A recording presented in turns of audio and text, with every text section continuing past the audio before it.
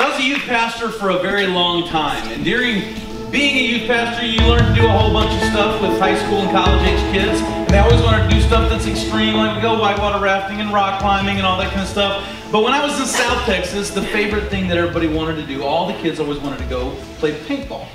Now, I don't want to brag, but I became kind of an expert at paintball. And I don't know why you're laughing, sir, okay? So I became really, really good. So we bring all these kids out there where they would play, and there was this smaller paintball field and a huge paintball field at the place that we would play. And so we would go out there, and we would divide up, and I mean, listen, compared to a bunch of middle schoolers playing paintball, I was a skilled tactician. And so like I would go out there and annihilate children. It was really, really fun. It's how you show love. Shoot them in the head. And so like I'm just like paintball blasting these kids all the time. It was so much fun. And then one day we're out there and we're shooting everybody up, and this guy comes over who runs the paintball thing. He goes, "Hey Jason, do you guys want to all play together on one team over on the big field? We have another team that would love to play against you guys." And I was like, "Yeah, who are these suckers that you're rolling out in front of us? Because we're elite paintball professionals." Or so we thought. And then he took us over there, and we immediately knew this was not going to go the way we had hoped. Because we rented our equipment, and they owned theirs. We were in gym shorts and hoodies. They were in like camo. It was obvious that this was about to go really bad, really fast.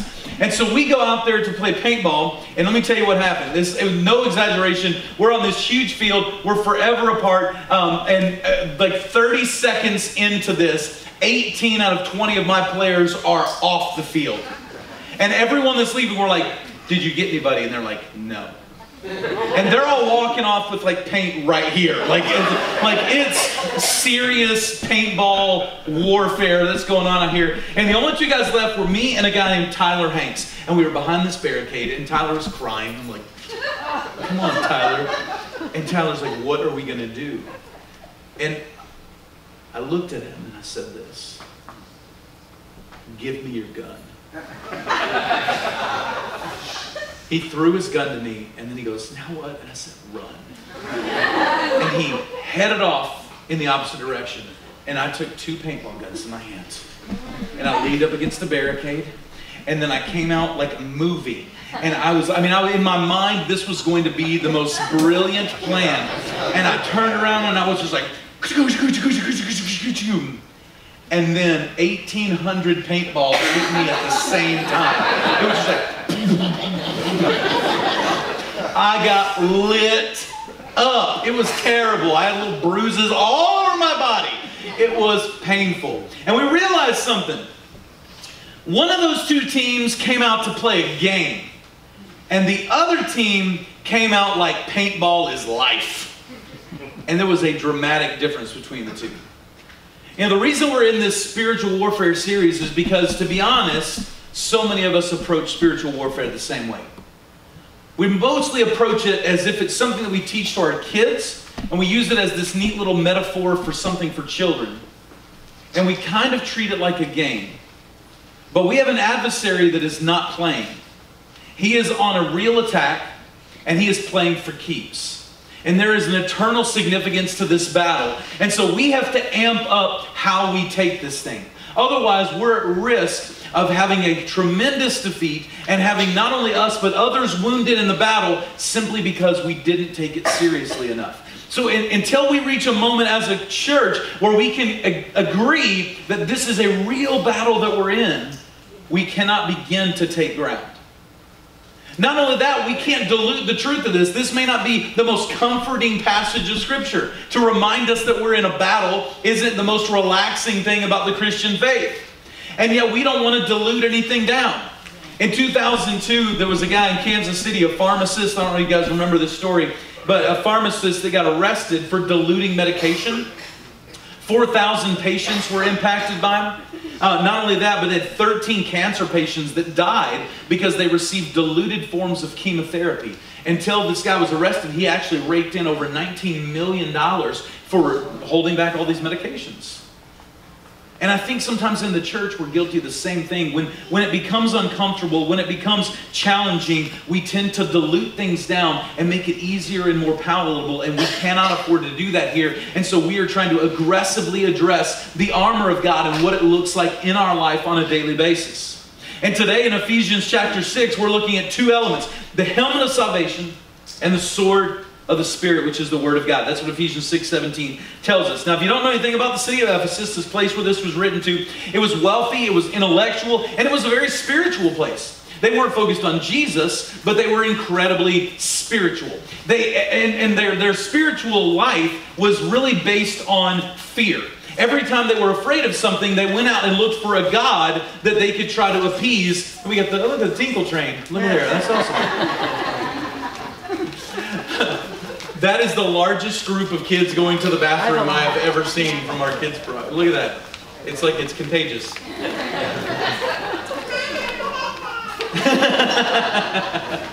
All right, sorry. Let me get back. Where was I talking? All right, so what happened in there is they would tend to get so into the fears that they had, they would find gods that they could appeal to, and they would appeal to these gods in order to kind of calm their fears. And you'd say that kind of sounds silly, but we see that today in our culture all the time.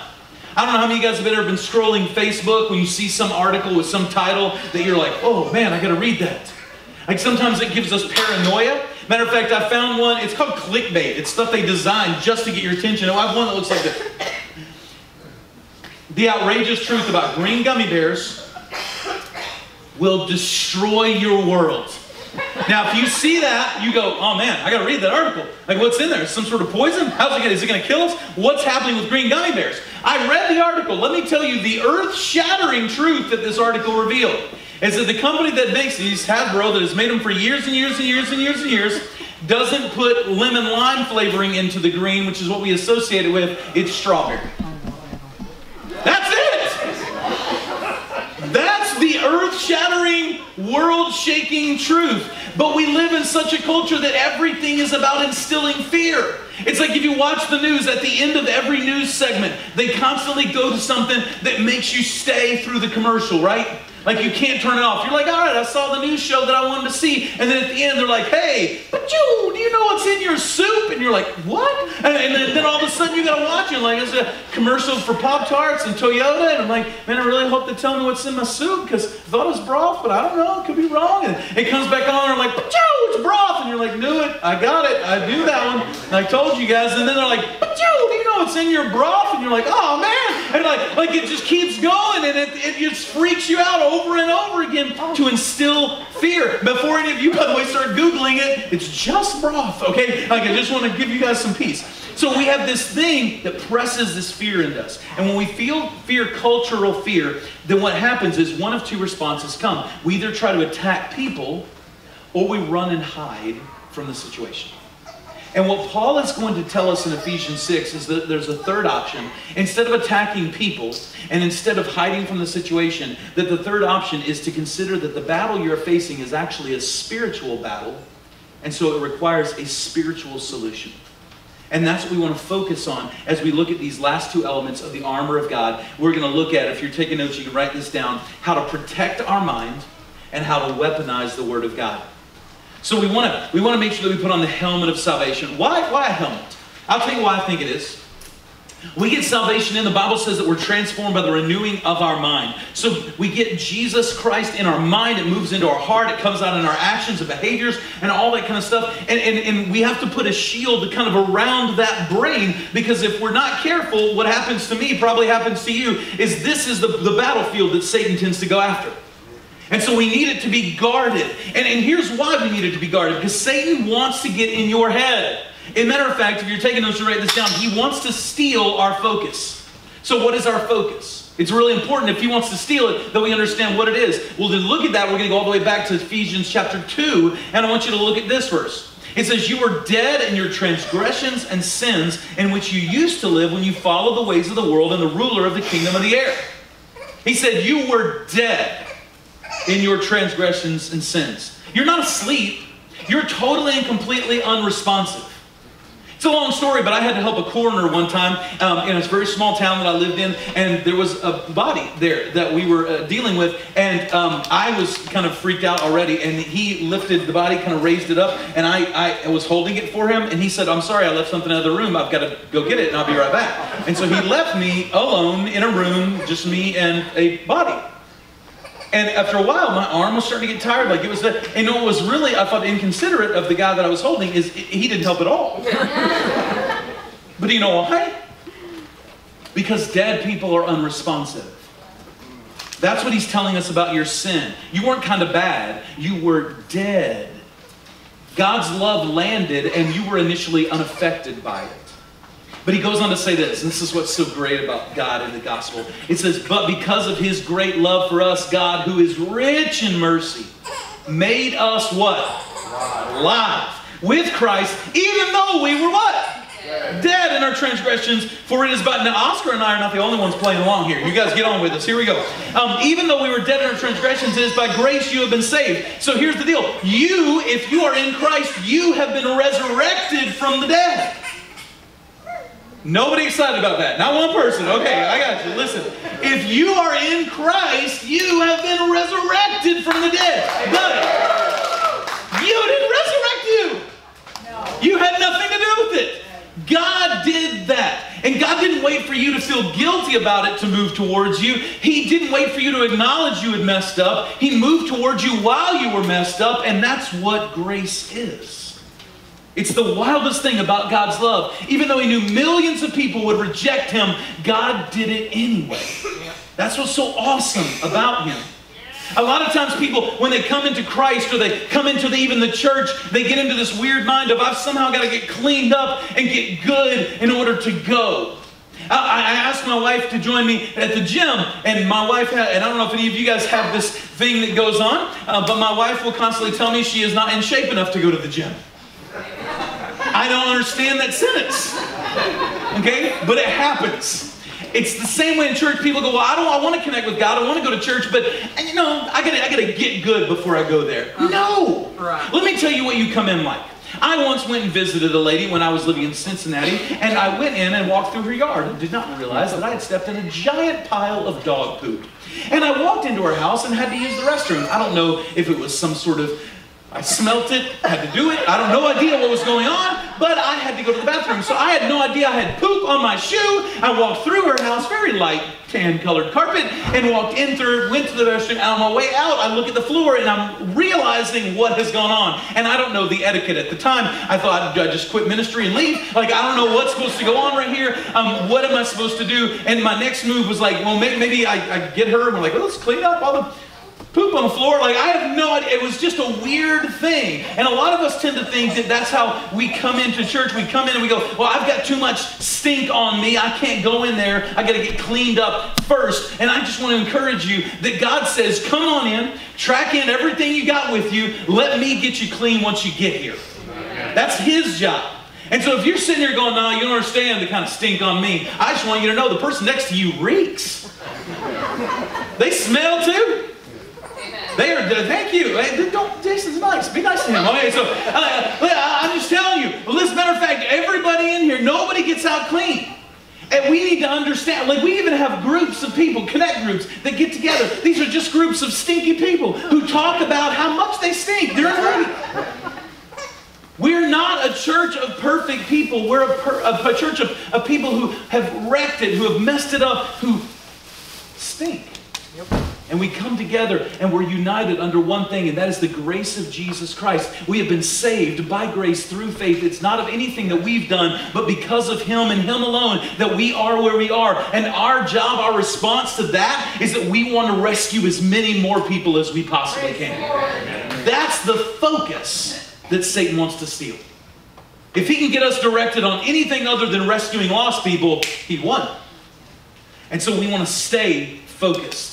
Now, the second thing, this is in your notes, if you want to write this down, and I love this, just this thought, that we can win the world when we're aligned behind the gospel.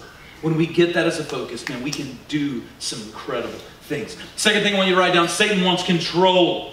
The reason he's going to attack our mind, the reason we need that helmet is because he wants to get into our head and control us. In 1 Corinthians 7:5, it says, devote yourselves to prayer and come together again so that Satan will not tempt you because of your lack of self-control. See, he wants to get into your head and he wants to lead you to where he wants you to go. And he's constantly lying to you to get you there. This has been his game from the beginning.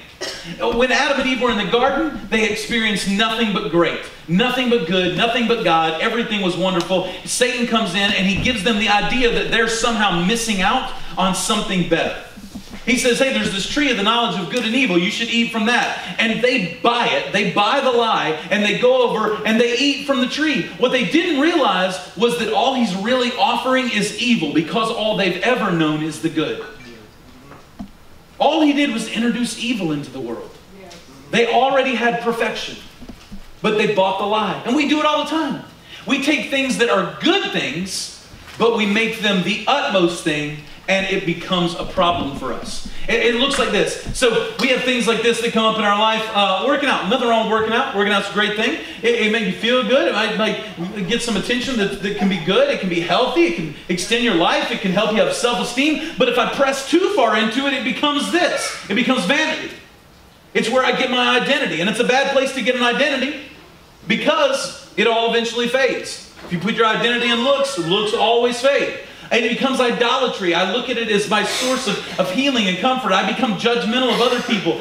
It builds an ego in me. I have the illusion that everybody's attracted to me. And I get tempted to do things that I wouldn't have done otherwise. Or maybe that's not yours, but maybe yours can be something like this. And we would all agree that pornography is bad, but so many people are into it because they go, oh, it's not hurting anybody, or it's instant gratification. There's no baggage. I'm not involving anybody else. It's a stress relief. I deserve it. But what they don't realize when he gets them with this is it turns into lust and adultery, which is addictive.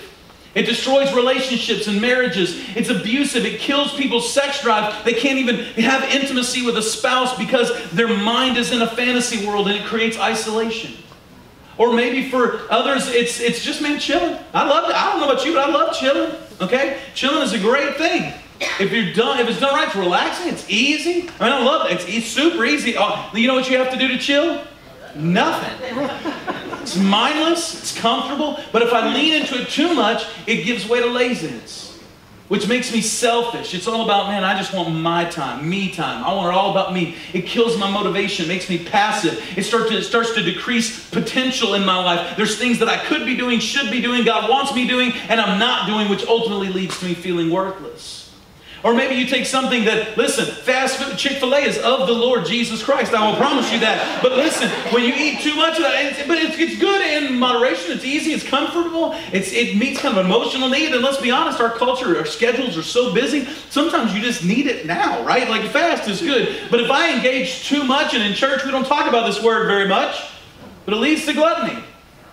It wrecks my health. It doesn't satisfy. It limits my ministry. It starts to kill relationships. And none of us would sign up for any of these things if Satan led with page 2. But we do when he leads with page 1. And we just let it go too far. We have to be careful. Don't believe the lie. Don't give up control.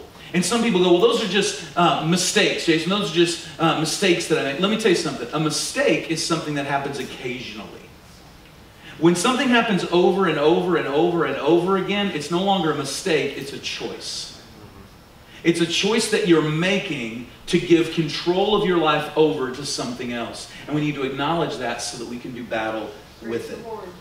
Number 3, Satan wants to consume our emotional energy. This one gets me a lot. Psalm 42 says, why are you downcast, O my soul? Why are you so disturbed within me?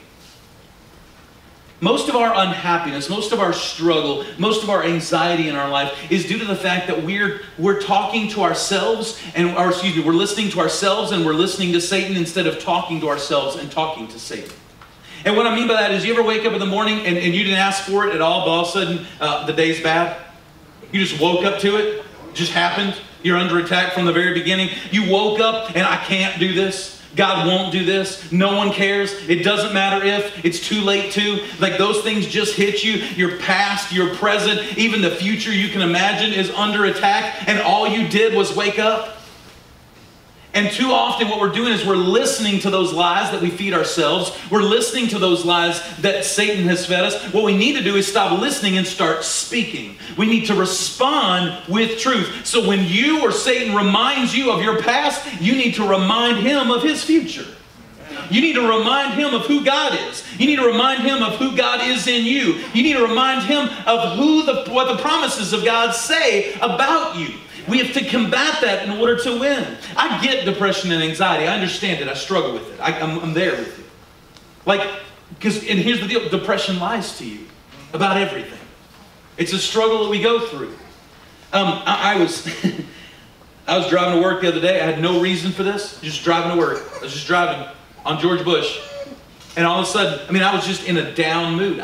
Any of y'all ever... I don't want to ask you. If it's you, you know who it is. You just spiral, you get down, and you're kind of there.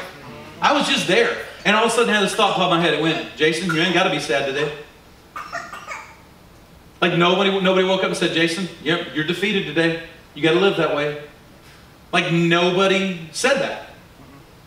And I had been preparing this message for a long time, and so I was like, first verse that came to my head was, this is the day the Lord has made. I will rejoice and be glad in it. And I went back to old school church when I was a little kid, this is the day that the Lord has made. I was getting after it, man. I was just like, man, I was done. And all of a sudden, by the time I got to work, I was good. But I had to fight that stuff back. I had to talk to the voice in my head with Scripture by the power of God. So listen, if you struggle with these emotional things, let me tell you some don'ts, some things you don't need to do. You don't need to vent and attack. Now let me clarify that. We sometimes need to vent and get good counsel and wisdom from other people. But some of us have this belief that if I'm mad at Alex, and it's kind of like opening the valve on a teapot, if I'll just vent a little bit on him, then it'll help me calm down. And a lot of us believe that lie. And actually even psychology and Scripture will tell you that's not true. That actually what doing that is like tightening the valve and turning up the heat. That all you're doing is getting angrier as you vent an attack on somebody. I'll tell you another one, and I'm not trying to make a statement about whether or not you should or shouldn't drink. That's a whole nother message. But if you tend to be one that is under emotional attack, drinking alcohol is a bad idea for you. Because it is a depressant. That's what it is. What it constantly does is it presses you down into a depressed state. As a matter of fact, when you drink in excess, what it does is it creates focus actually in your life, which sounds weird, but the focus only goes to the negative. What happens when you drink as a depressant, it focuses you on the problem, and you can no longer see anything else, including the solution. That's why you ever try to deal with somebody that's an alcoholic, all they can talk about is the same problem over and over and over and over and over. That is a chemical result of alcohol. And that's why you don't need to do it. Another thing is don't isolate yourself. Don't get alone. To Satan, that is no different. Satan is like a roaring lion. That's like watching a gazelle wander off by itself. That is food, is all that is. And so we got to not isolate. Here's some things you can do. Focus on the good God is doing. I was challenged to do this one time because I was struggling just say, Jason, write down something God's doing good in your life, something God's using you to do, and just put it in your pocket. And matter of fact, I get reminders all the time. I had somebody give me, this is a coin on a long story, but it has to do with the Armor of God series, and they gave it to me a few weeks ago, and so I've been carrying it around in my pocket just as a little reminder of what God's doing, how God's communicating. And sometimes just reminding yourself of that good is a good thing. Also, exercise or relax, depending on which end of the spectrum you need to go to. Connect with somebody else. When you tend to get emotionally drained, when Satan is winning and infecting your emotional energy, go get in community. Get some structure and some goals. Your goals may be simple, like I'm going to spend 5 minutes in prayer in the morning and 10 minutes reading my Bible at night. Some structure. Or maybe just a personal goal or whatever. But at the same time, don't be afraid to get counseling. There's no stigma to counseling. Counseling is the act of a person who has wisdom, recognizing they've reached a limit and going to seek wisdom for it. That's all counseling is. And so don't be afraid to do it. And so here's the deal. Satan is going to press into you about lies in your mind. And here's the cool thing. Let me just kind of combat that with some God truth for you today. God does not just see who you are. God sees who you're going to become. Amen. And man, that is good news. And God doesn't just see what you're doing right now. God sees what you will do. And God is excited about what can happen in your life. And so that's the helmet of salvation. Now we're going to move on to the sword of the Spirit. I got to get my little friend out here for a minute. Oh yeah, it just got real up in here. Yeah. Okay, listen, I'm going to tell you why I involved this in my message. Because it's really cool. I had this at home. I used to preach and talk about Braveheart all the time when I was many years ago. And a buddy of mine went, I'm going to get you a sword. And I saw this in my closet the other day. And I was like, well, I got to find a way to work that into my sermon on Sunday. So it's here because it looks stinking awesome. And so that's what God is calling us to do, is to take up the sword of the Spirit, which is the Word of God. Now let me tell you what is so great about this. It is, listen, everything you've put on so far in the armor of God is defensive. Amen. Until this moment. That's right. It is the one offensive weapon that you have. And Satan does not want you to acknowledge it, because Satan does, listen, if you're taking notes, write this down. Satan wants to distract us from the power that we have. I played high school football. We once played against a team called Odessa Permian. If you're familiar with that team. Let me tell you how this goes. If you're in 1992 and you're a team that played them, we went to their stadium out in Odessa, Texas. Is in the middle of nowhere at the time. I don't know about now. At one point, early before the game started, they turn off all the lights in the stadium, and their kind of theme thing is Mojo Magic. And what happens is all of the entire stadium starts to go, Mojo, Mojo, Mojo. And we're like, oh, they're going to kill us in this cornfield. It's terrifying. And when the lights come back on, the entire team is standing about 10 yards in front of you in black uniforms with white letters, and they are huge. And we're like, well, we lost. I quit. I'm out here. We lost before we ever played a down. Because they had a strategy, a scheme to keep us from succeeding right from the beginning. And that's what Satan does. He wants to scheme every way he can to get you to never pull that sword. He'll tell you the Bible's boring. He'll tell you it's out of date. He'll tell you it doesn't have any power. Whatever he has to do. And it's because he wants you to try to fight with the wrong tools. Because you can't win this battle with your intellect. You can't win it with willpower. You can't win it with money. You can't win it with your athletic ability. It is a spiritual battle. It requires a spiritual weapon. And we have an enemy, the devil, who has an army and is morally insane. He wants to destroy you, and he schemes to keep your sword in its sheath. Why? Because he knows the moment you pull it, he's done. He's terrified of it. And so he's created everything he can around the Word of God, including things like boredom, to keep us from pulling that weapon out ever. And so I want you to hear a little bit from Jesus himself, how Jesus pulls the sword to use Scripture. When Satan comes at him and says, you're not this, you're not that, he takes him in the wilderness right when Jesus starts his earthly ministry. He unsheathes that sword and starts quoting back Scripture to Satan, and Satan can't help but back down. Amen. He goes into, I love this scene, shortly after that he wanders down into town and he walks into a temple, and he goes in there. This is not a place he normally preached, and so he walks into the temple and he grabs the scroll and he begins to read it. He reads words they've been reading for almost 1,000 years. The words that he read are out of the book of Isaiah. They go like this: the Spirit of the Lord is on me. Now they've heard these a million times, but they've never identified who the me is in this. He says, the Spirit of the Lord is on me because he has anointed me to preach good news to the poor. He has sent me to proclaim release to the captives, recovery of sight to the blind, to set free the oppressed, to proclaim the year of the Lord's favor. And then he rolled up the scroll, gave it back to the attendant, and sat down. Like he reads the scripture about a revolution is about to start.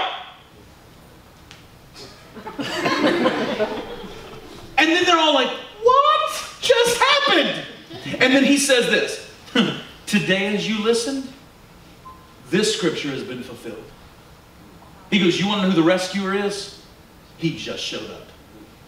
He is declaring that. And from that moment, he pulls that sword and he walks into the world and he does damage to every. When there is an orphan, he becomes a father to the fatherless. When there is hurting, he becomes the great physician. He brings healing. He brings hope to the hopeless. He brings help to the helpless. To the lost, he brings salvation. In other words, when you go, no, I'm too old, God can't use me. Well, that's interesting because the Bible says that they will still yield fruit in old age. Well, no, I'm too young. Well, the Bible says that no one look down on you because you're young. Oh, okay. I'm too ugly. No, you're God's masterpiece. I have no purpose. That's not true. The Bible says that you were created in Christ Jesus to do good works which God prepared in advance for you to do. So He planned you to have a purpose before you planned to be here. And then, what about this? I can't do it. Yeah, you can. I can do all things through Christ who gives me strength. And so we're going to take the truth of God and we're going to press back against the lies. And that's why people will say, should I listen to podcasts? Sure. Should I do daily devotionals? Absolutely. What about, Jason, should I study alone? Yeah, that's cool. Should I study in groups? You betcha. Whatever you can do to get the Word of God in, because that's what you want to do. The belt of truth we talked about in week 1 is all about bringing the Word of God into me. The sword of the Spirit is all about bringing the Word of God out of me and using it in this world. Listen, if you've done nothing but bring the Word of God into you and you've never taken it out of you, you are having, listen, that's like breathing in and holding it. You'll die. You have to exhale. You need to go both ways. And so some of us need to get active with the sword. It's super, super important. He doesn't want you to do it. Get the voice of God close to you so that when Satan comes against you with his lies, you'll be able to keep those things on the outside. And that leads me to the final thing Satan wants to do, is that Satan wants to rob us of abundant life. Satan knows that the moment we pull that sword, we start to live in the purpose that God has for us.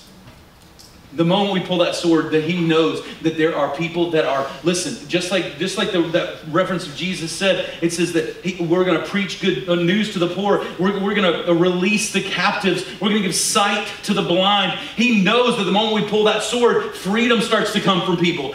People that are oppressed start to get liberated. Like he knows that the rescue begins the moment that that sword is pulled out of its sheath. And he doesn't want that. The most abundant life we can live is as a warrior for God in this world.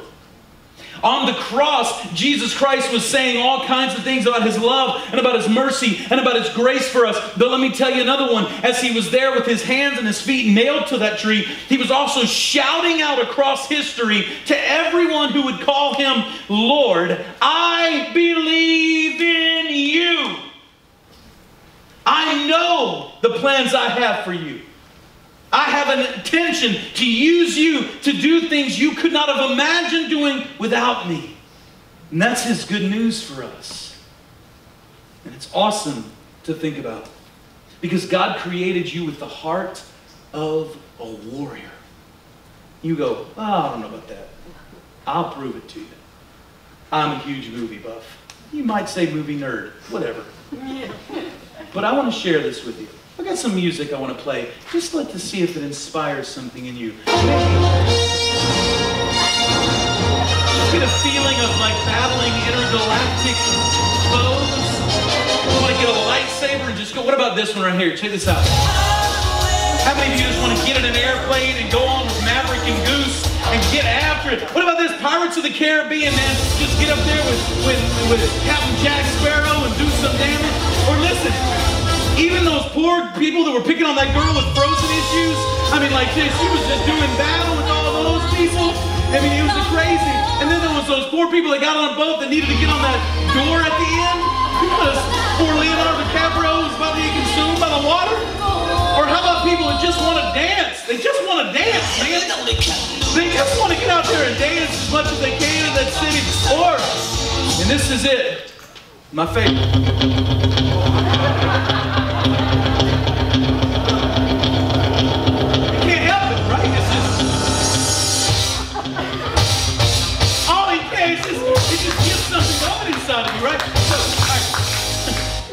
If you've ever wondered why that is, can I just tell you this? I didn't do that just to be funny. Let me tell you why this is so cool.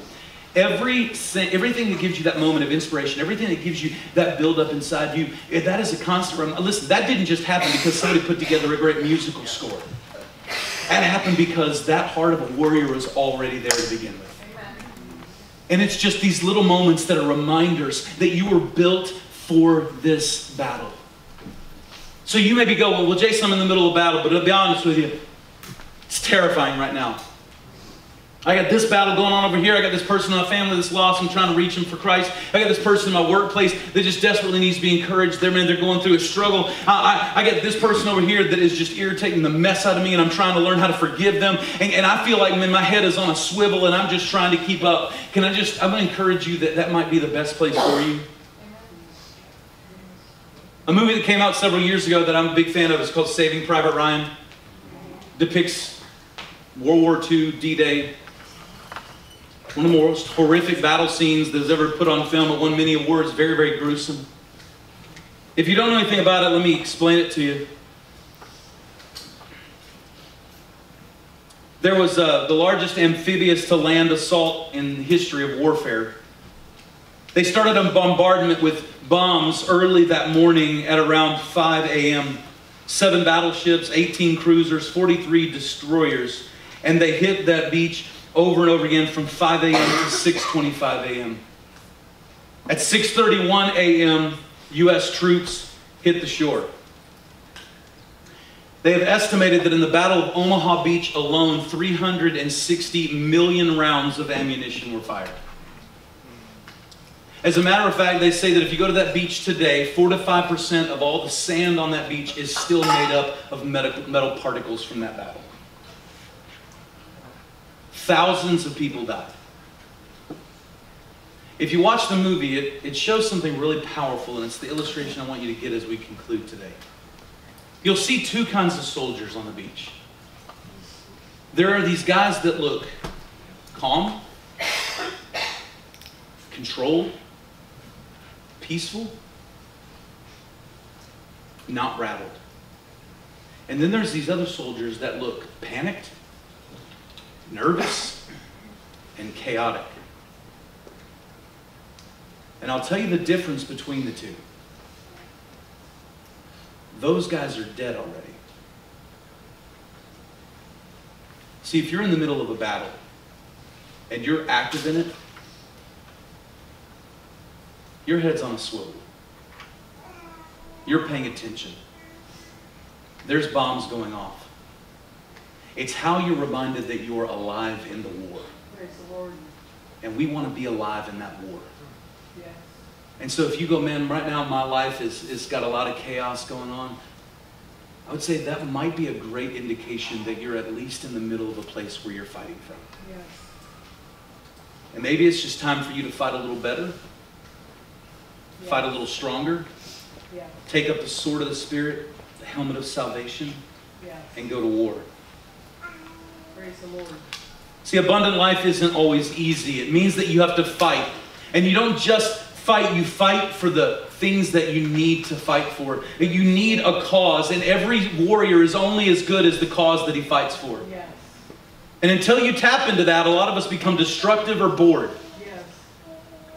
And there's a time for peace, but I need us to hear this today. And I know this isn't the most comforting thought to wrap our message up in, but there is also a time to draw a line in the sand and fight for what we believe in.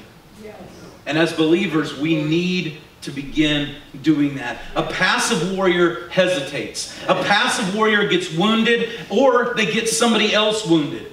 Our greatest fear is failure, but our greatest pain at the end of our life is regret about not engaging in the battle that was in front of us. And so I just want to ask you, are you going to regret anything for the rest of your life? Is there something you could do today that would help you avoid regretting not doing it for the rest of your life? To pick up your sword. To go to that person who is lost and without Christ and to open the Word of God and say, no, no, no. Here's what the Bible says for you. To go to that person that's hurting and to open the Word of God and to give them encouragement. To go to yourself and to read Psalm 139, to be reminded that I am fearfully and wonderfully made and God has designed me for a purpose. To take the sword out of its sheath and to use it every single day of your life. When you do, we begin to win the battles.